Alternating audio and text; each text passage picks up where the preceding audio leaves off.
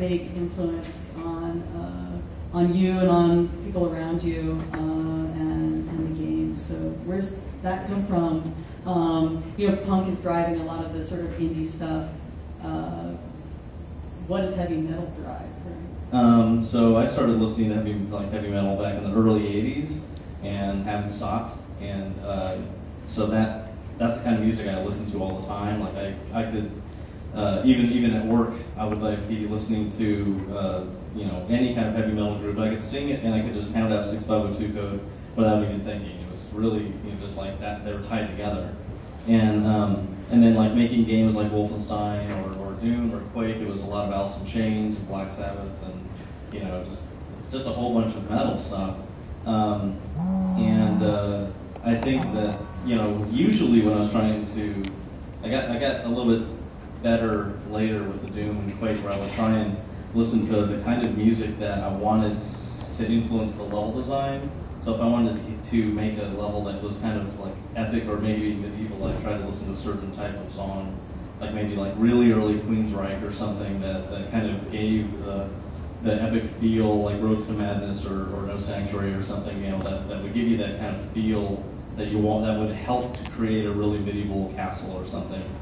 So I'd always try and listen to the thing that would influence me, try and get into the zone of the level creation of dimming the lights and turning off everything, turning on metal that was the kind of sound that I wanted, whatever the feeling of the music was, I wanted to try and make that feeling come out of the level when the player was experiencing it. So I tried to do the get into the zone kind of thing with all of my level stuff, but not really with Wolfenstein.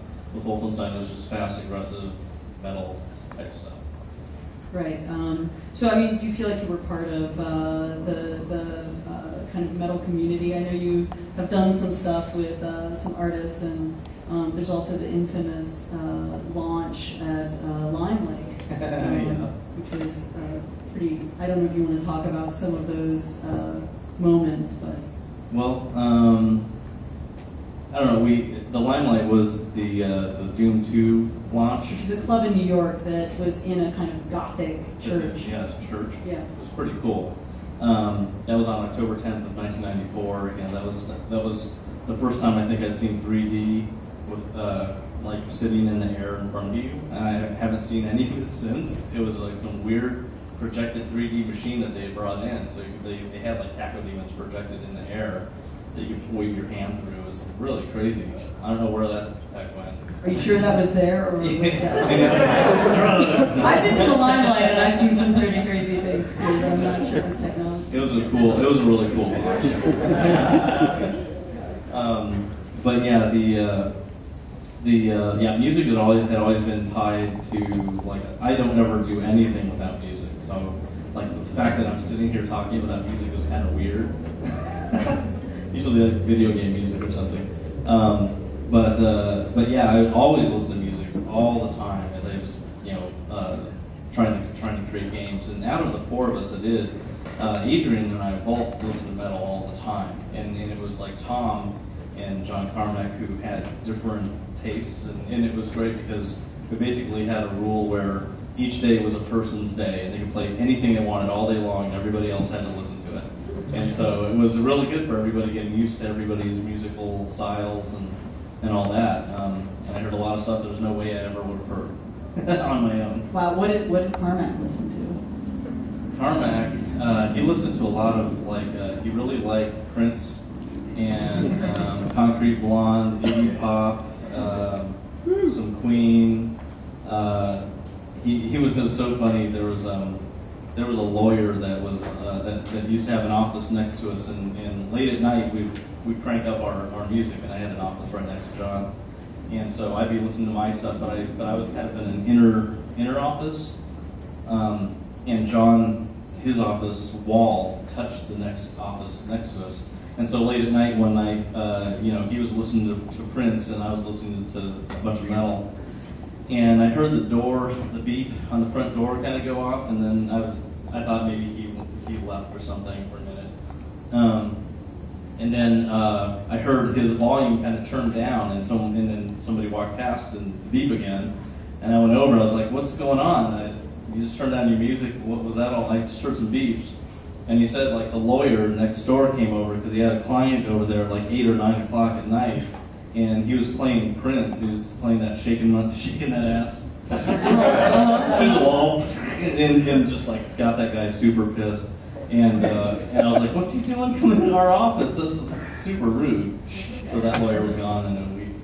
Yeah, I would have filed a lawsuit. Wow, interesting.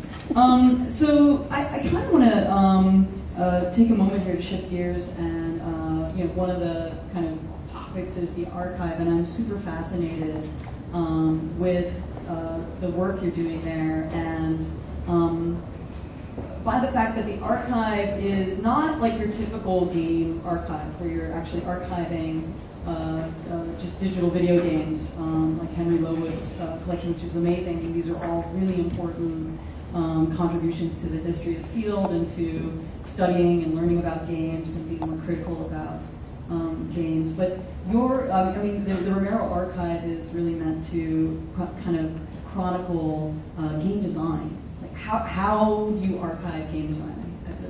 That seems really... Yeah, so what I do is I'm trying to go back to the beginning of the industry, because those are the people that really need to be interviewed before the later people, because they're getting older. They're older than the other people, like today. And so what I'm trying to do is I'm trying to capture the design process that these pioneers went through when they were coming up with these games. Back in 1980, 1978.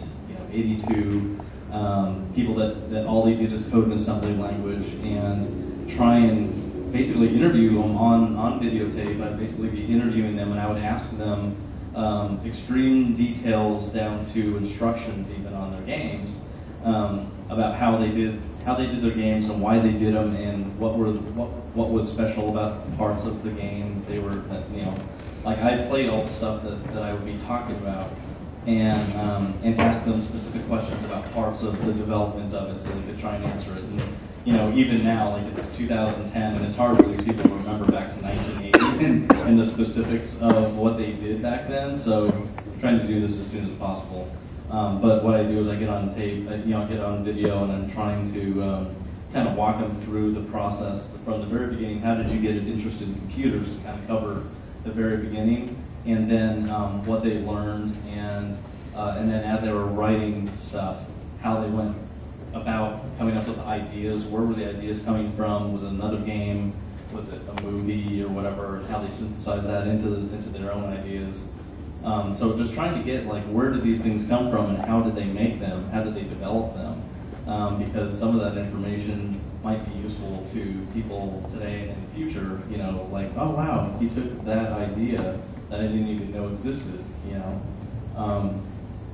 I just saw Wall Street 2 last night, and one of the interesting parts of the movie was that like Gordon Gekko is like the most awesome finance guy ever, and he's just kind of sitting in the background, but he knows so much. It's really interesting. He knows a lot of stuff, and one of the things that you find out in the movie is that there was a thing called Tulip Mania along like 1500s or whatever, that was this crazy thing that is analogous to what happens on Wall Street, and that's like, just knowing that is interesting. It's interesting to know that this thing happened a long time ago and what caused it, and maybe that is something that kind of trend could be applied to like now or in the future. So I'm kind of thinking that maybe there's some information that we're getting from these pioneers that people could use.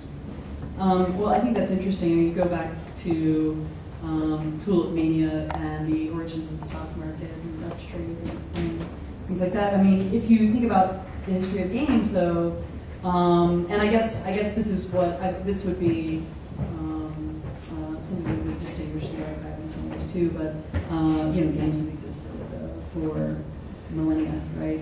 Prior to video games. So, does the archive begin with digital video games and end there? Is it just going to be about the sort of design process? Well, right now I'm focusing on digital video games, because a lot of the stuff that came prior to that, those people aren't around. Or not, it's even unknown who designed. Senate. Yeah. But yeah, it's like there's the really old stuff. But yeah, if I can get some pinball guys, definitely I want to get some people to pinball. Be interesting to interview electromechanical designers. I think that's one of the interesting things. Electromechanical, like the modern day arcade cabinets that we're using are an artifact of electromechanical games, because if you look inside of an arcade game cabinet, there's just a tube and there's like a motherboard on the ground and there's all this empty space on the inside. And that's because they did change the cabinet manufacturing from electromechanical games, but actually needed all the space inside of the thing to actually make the game work, because there was no video stream. But yeah, like that kind of like, who came up with that idea, to have a cabinet, and what was the first game to do that, and to talk to that person, that'd be really great. I guess I want to sort of push you a little bit further in this direction of thinking about origins of video games and their forms, and linking pinball, but also ask you a little bit about some of the newer games that are coming out. I mean, even represented here at IndieCade, some of the big games, games that have won awards at IndieCade last year. Brenda's game, Train, won an award, and I think a lot of the kind of interesting things happening today are happening both in digital games and in non-digital games. So I guess the question would be, would that be something that we would include? Yeah, totally. That would be stuff that would go in there as well, especially a game like Train. How did you come up with the idea, and what steps did you, like when you were building the track, what made you do it this way, and all of the details. So that's, basically that game, all the really interesting games. But what I'm trying to hit is the oldest and the most influential people. And it's also interesting to me. I get a lot of information from people who own game companies. Those are the people who actually have an unbelievable amount of information. They probably don't have a lot of programming information, but they have the whole network in their heads of what it was like back then, and the business side of it, which is interesting to see how the business has changed over the years. But there is a huge difference in talking to a 602 programmer who did a really interesting game, and then talking to Doug Carlston, the guy who created Proto. And that's a very different kind of information you're going to get from these two people. But it's also super, super interesting, and a lot of that information, a lot of it is it's not out there in books anywhere. So I mean, in addition to videos, who have you interviewed so far? Jeez. Sid Meier, Chris Crawford, Robin Norm Sirotech. How long are the interviews usually? Well, there's the first wave of interviews, and then there's like going back and having to interview them more to kind of get up in the years. Like with Don Daglow, I was excited to make it to almost 1982, and that's after like 2 or 3 hours of interviewing. So they're usually like hours, and they'll end up being. They have these long careers, right? Yeah, really long. There's every company, every game company back then could have a massive book written about it because of all the craziness that happens in there. And just trying to get some of that on video, because a book probably won't be written about it. So at least trying to get some of it captured on tape is useful, I think. I mean, how do you decide what should be in the archive? I mean, that seems to me to be a curatorial decision that is you're making, or yeah. Typically, like my interest has always been the Apple II side, but I'm also interested in the other platforms and the games that had influence on those platforms, such as like say Warren Robinette, who did Adventure on the 2600. He also created Rocky's Boots on the Apple II, and he created the Learning Company, which is a big, huge game company or educational company back then. And so talking to Warren Robinette would be great. I'm actually friends with him. I just got to find time to sit down with him. But that's like there's a lot of information that would come from talking to Warren about all the stuff, because it kind of covers Atari, it covers Apple, it covers the Learning Company. But say Synapse Software, which is really like an Atari company, I would want to talk to the people that made games like William Mataga and Bill Hales or Steve Hales, and also the founder of Synapse, totally, Time Bandits for the ST, so all these games that were